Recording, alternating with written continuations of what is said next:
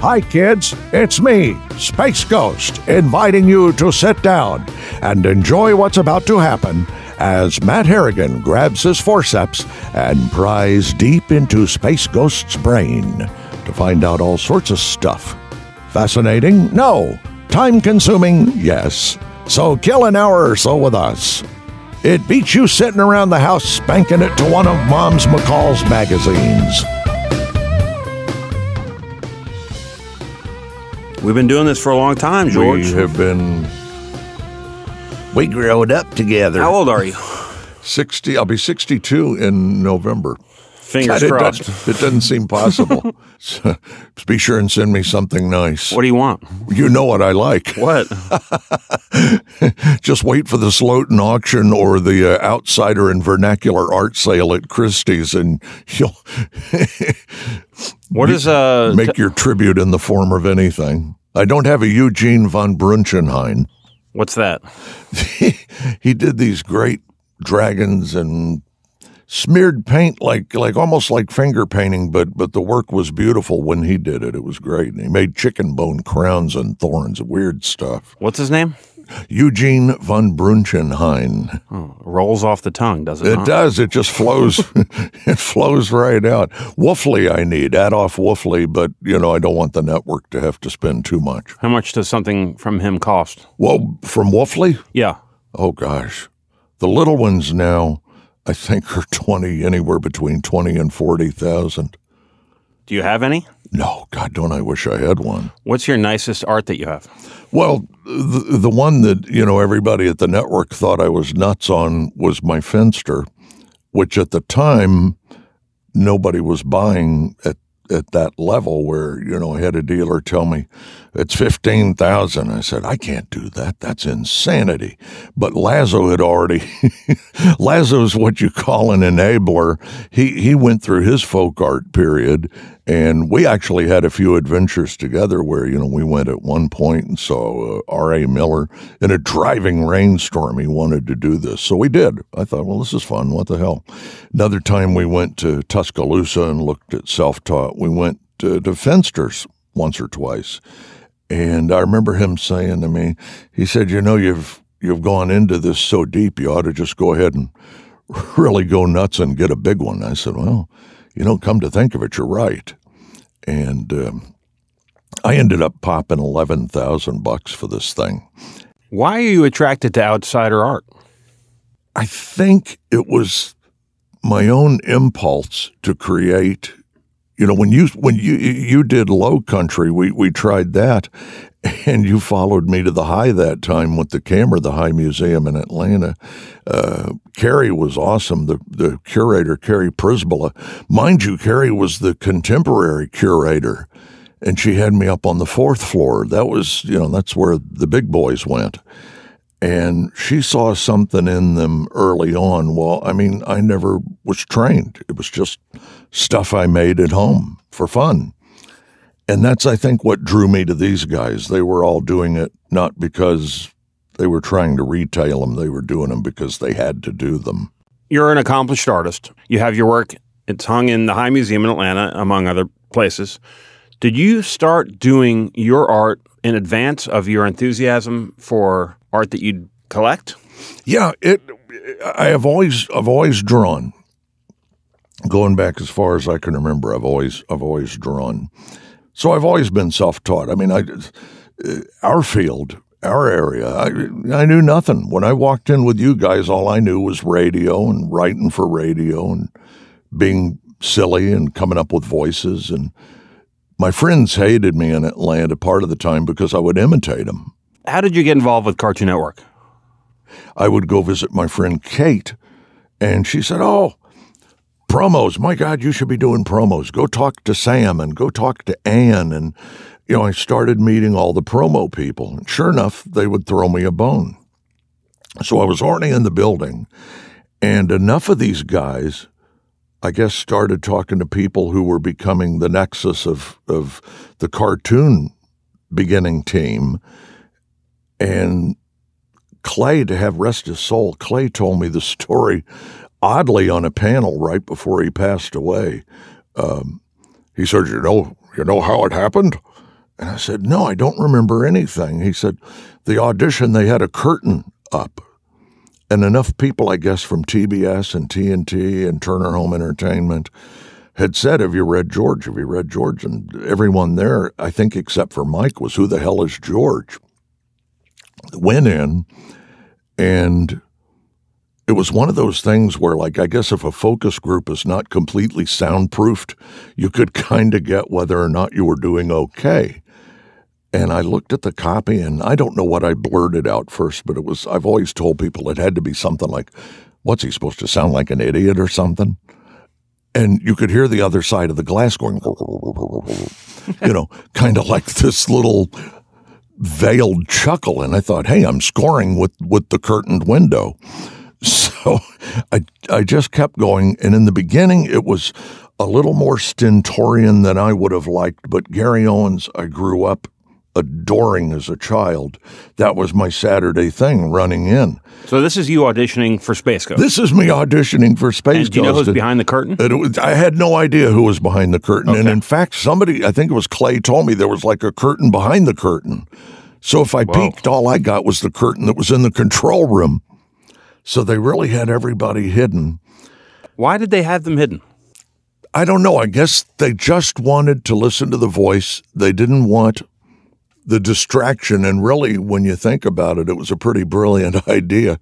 They just wanted to see if the voice could stand, I think, on its own.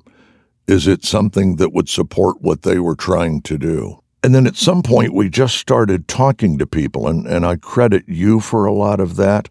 I think, Dave Willis always would try and get me upset. And there's something to be said for me annoyed, because the funny seems to increase exponentially the more pissed off I get at something. So, you know, if the room was hot, with you guys, it almost became like an interrogation at Guantanamo, because they would keep raising the room temperature. And before I know it, I've got no air at all. I'm sweating my ass off. And it's like, can I just get a break and maybe have a coffee and use the bathroom? However, it got green lighted, God only knows. But, you know, Clay remembered everything. Clay was a steel trap. Yeah. God bless him. He'd remember every nuance. And he told me on stage at this show that was not nice to us in Orlando. They weren't nice to you? They weren't nice to us. He had to drive down. They barely sprang on a room for him.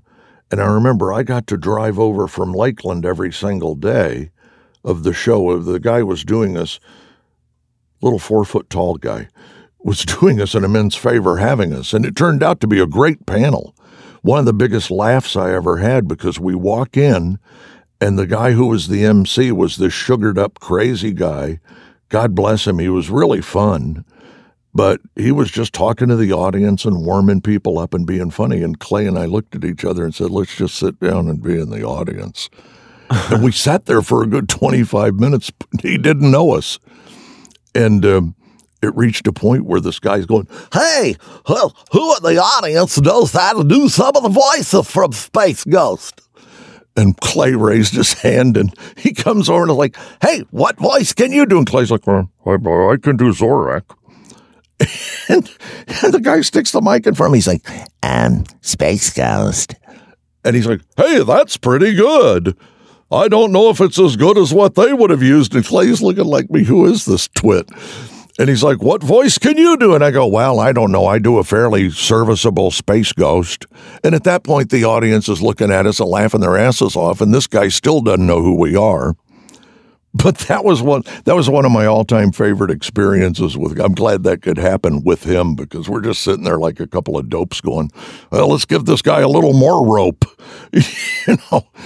What was your relationship with Clay? I wish it had been, I wish I could share that we hung out more. We did barbecue. We would see each other at Dragon Con. And I wish I could tell the story that we were like folk art buddies and hung out and had a lot of wild, crazy adventures together. We were always friendly. And at one point toward the end, Sadly, he thought I was mad at him. It was a real I Love Lucy moment because he thought I was PO'd at him and I thought he was PO'd at me. We made the piece and I said, if there's any doubt between you, same show in Orlando, by the way. I said, if there's ever any doubt whether I love you or not, let the word go forth. Because of you, I ate gas station hummus. My hand to God in heaven above. The man looks at me and goes, well, somebody brought him a Subway, not a Subway, but they brought him like a big beef sandwich from the same gas station.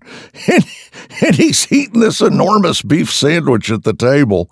And he goes, you want this? And I said, yeah, I'll eat that. He's like, oh, man. And I checked the thing, and it actually had a date on it. And I thought, well, if I die, we sue the gas station. But he ate this enormous honking beef sandwich. One year, I guess before we had gotten popular, they had us in the basement. And don't ask me how this happened. Mickey Rooney couldn't have possibly annoyed anyone. But we were at Dragon Con, and Clay looks up, and he goes, my God, we're sitting across from Mickey Rooney. How'd that happen?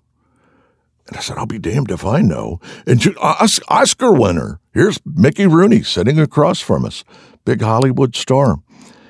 And I didn't see it happen, but Clay told me later nobody had ever made him more uncomfortable in his life because he had a big honking sandwich under the table and he kept waiting. Well, we weren't famous enough to know where the green room was.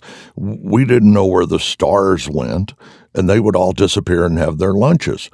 Apparently, he bends over, his hands are clean, he's had a chance to go and wash up, which, sometimes you don't always get to be fastidious in your habits at the table. You just use the sanitizer and hope the bun doesn't taste like alcohol when you finish the last 3 bites. But he starts to lift up this big meatball hoagie, and he's looking. I'm trying to put this where you have the visual in your head. He looks up, and about the time his mouth is fully open, almost like you're getting ready to back a DC-9 into the hangar. It's open and ready to go on this meatball hoagie, and he looks across, and here's Mickey Rooney with his arms folded, giving Clay the skunk eye and shaking his head slowly left to right, as if to say, we don't eat in front of our fans. And poor Clay took the cue, put the damn sandwich back under the table, and I don't know, for all I know, it could be sitting there today. I don't know if he ever got to eat.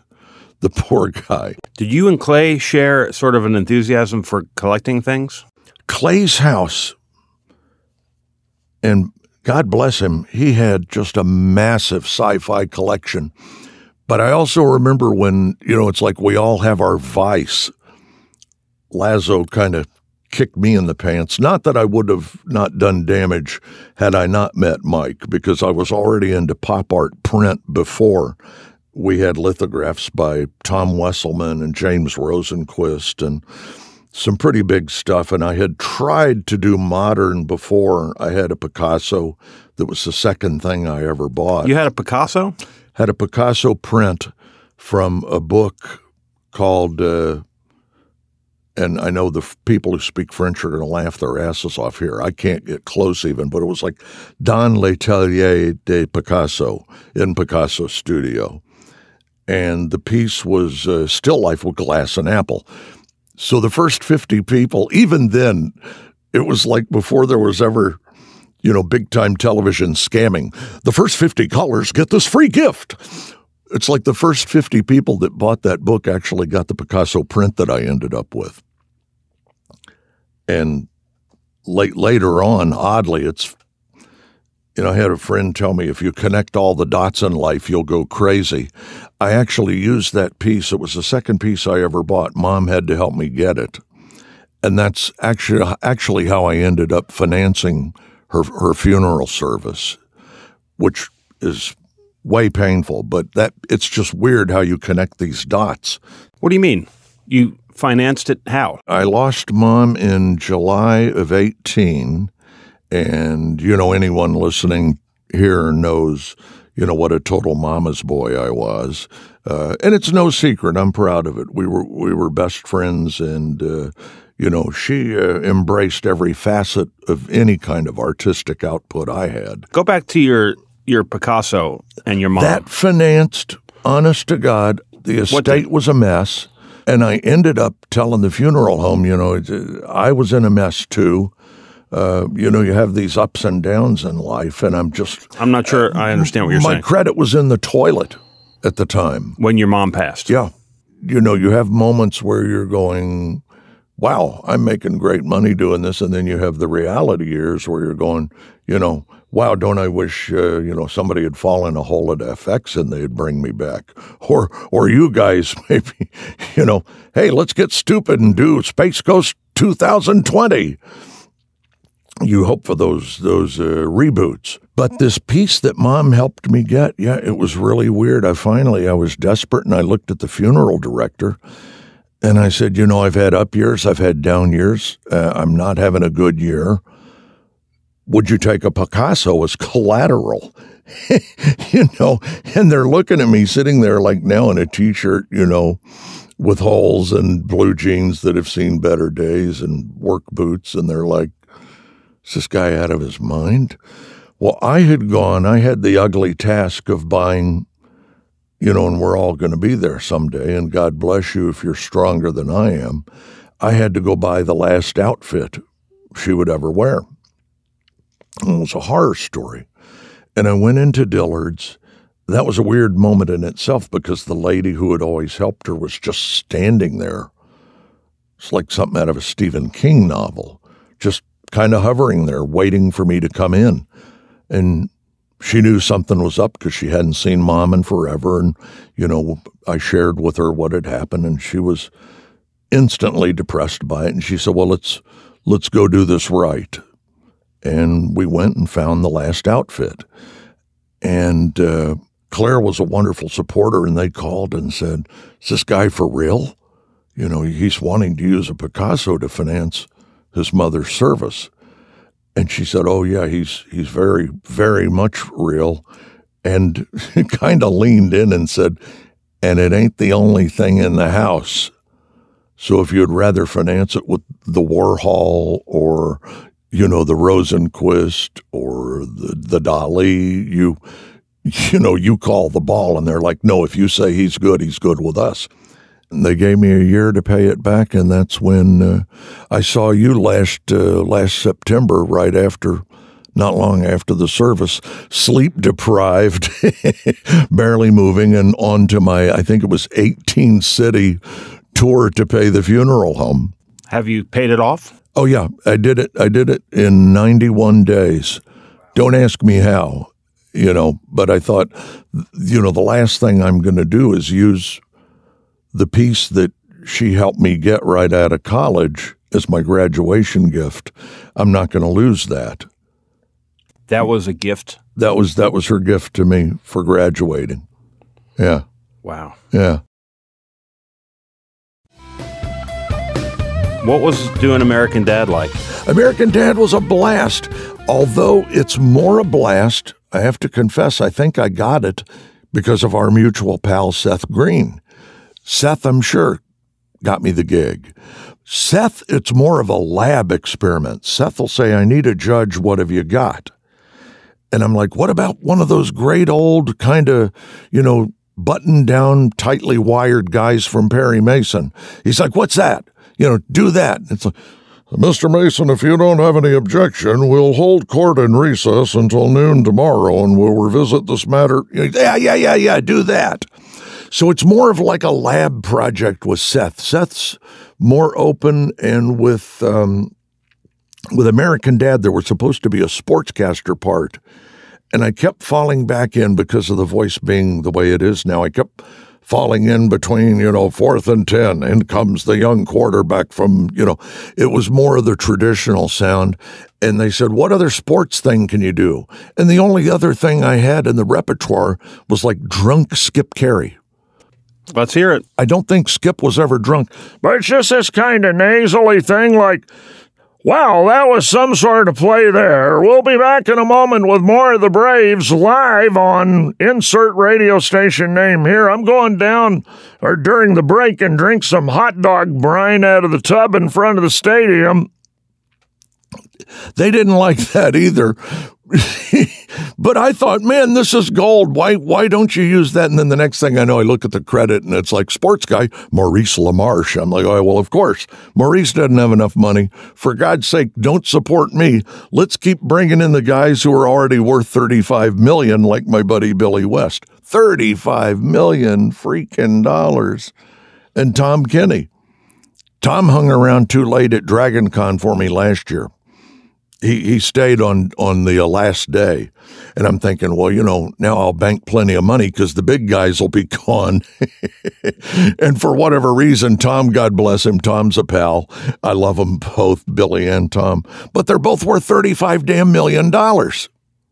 They've done everything. They've made a fortune. They don't have to worry about the money. I'm sitting here, going, well, the thing I did yesterday in Leesburg was 6 customers. Will that be enough to get the dog his next guard? So, and it's the God's truth. Now, I found I made $104 yesterday. Come and get him, girls. Attention, wealthy doctor ladies. Single man, almost 62, no real source of income. Art collection and enough real estate to choke an ox. But see, all that's break even, so I'm not really rich. I can't turn anything down. I have, if it's something that's radioactive and it's going to be in your backyard, I've got to be the guy going, get 2 when you call free. The second one's absolutely free, but call within the next 5 minutes.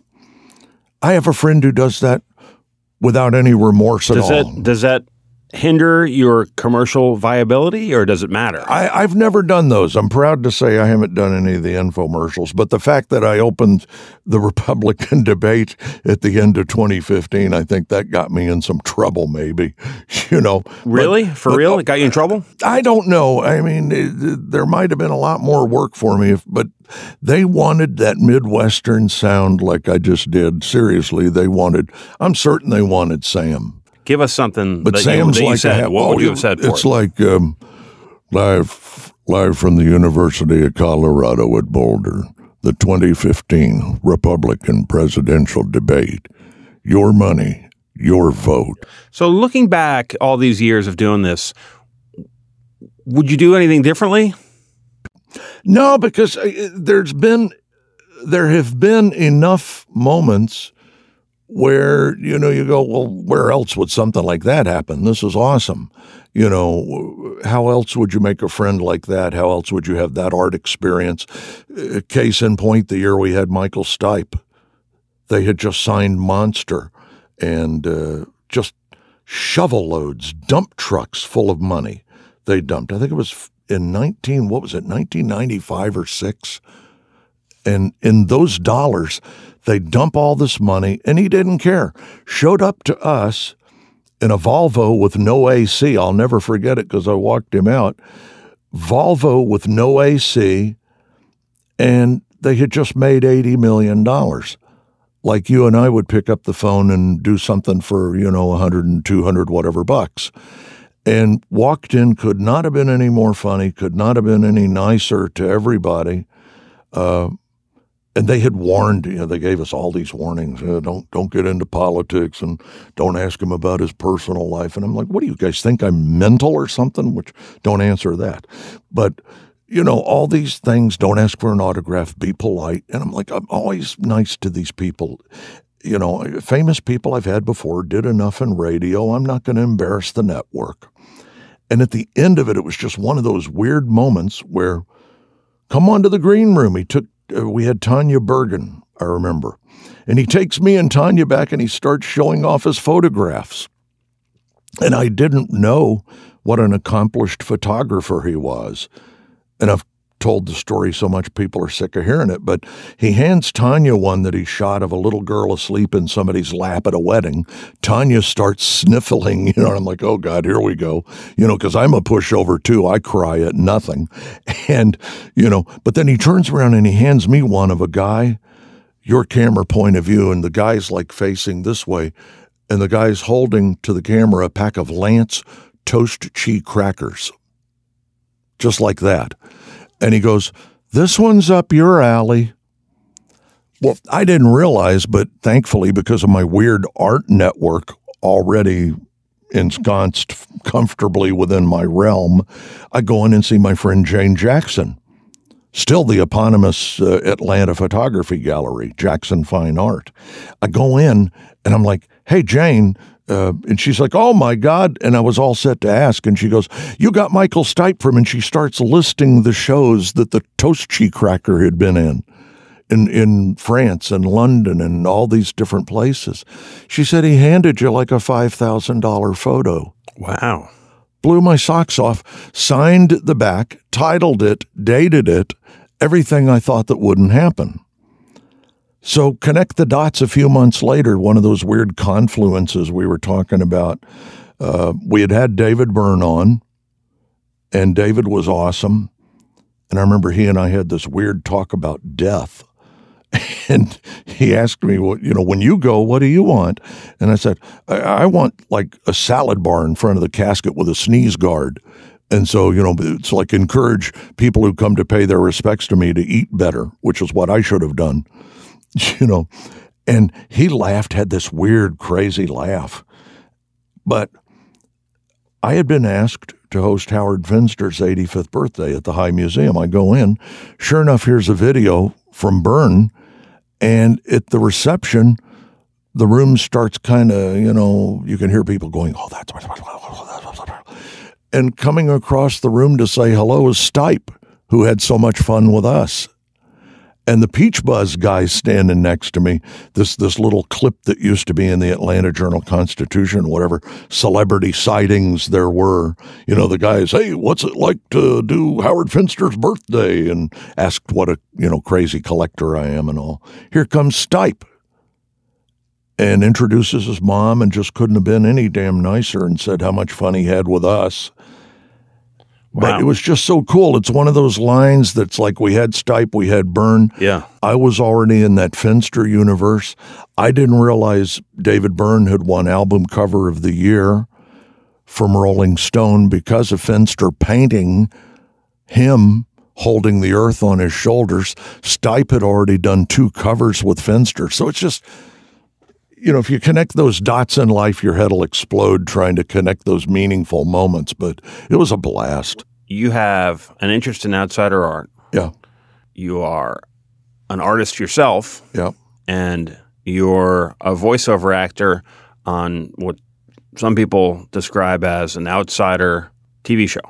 What does that say about you? I don't know. I mean, it's either it speaks volumes, I guess, in my behalf, or says, well, he's just this oddball we pulled in off the street and managed to squeeze a couple of usable items out of. And, I had a friend who used to bring me into surgeries who very much agreed that I had the aptitude, even though not the math skills necessarily, to have been a pretty good surgeon.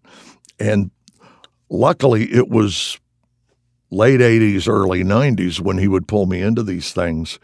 And, now you can't do the stuff that we would get away with. But he'd call and say, subtotal gastrectomy at 4:00. And I'm like, where? And he would name the hospital, OR6. I'm like, okay. And he was teaching me, I got pretty good with MRIs. He was teaching me how to read x-rays. Pulled me into all these things, and I just kept thinking, my God, we're going to Leavenworth, because, how would that have worked out if I ended up being a self-taught physician? Well, he passed. We've got to let him in. He passed the MCAT. Did your dad have artistic tendencies? None.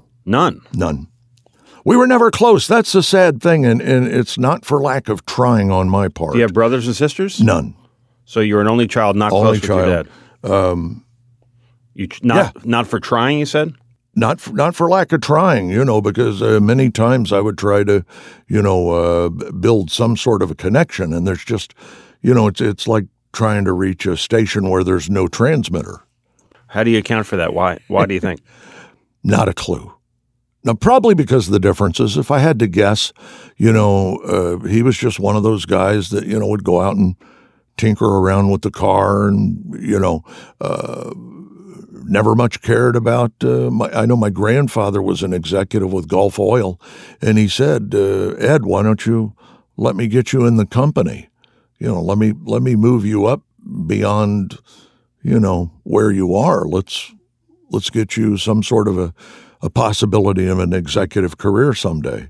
And he wasn't interested, didn't have any desire for that. Does your dad know about all of your artistic achievements? I'm sure he had to have heard something by now. I mean, I'm sure somebody must have showed him something on a computer by now. Have you met Gary Owens? I was always really, really upset that I didn't get to do that interview with us. And Mike tried to make me feel better about it. He said, man, if you were in the same room with Gary Owens, he'd take a swing at you. And I'm like, yeah, I'm sure Gary, who owns the other half of real estate in California that Bob Hope didn't buy, I'm sure Gary would be really upset that I landed Space Ghost Coast to Coast. Gary being the original voice. Gary was the original, the one I grew up with. I loved it as a child. Hold on, Jen, we're going invisible, and all the adventures. It's the dung monster. Dun, dun, dun, dun, dun, dun, dun, dun. I better use the extendo ray or whatever. Love that stuff. Have you been recognized by your voice? Oh, yeah. And usually at the worst possible time, like if you go in with flu or something, that's when the guy at the pharmacy is going to go, you sure sound familiar. I used to do cartoons. I just lie sometimes and go, I'm Sam Elliott's houseboy.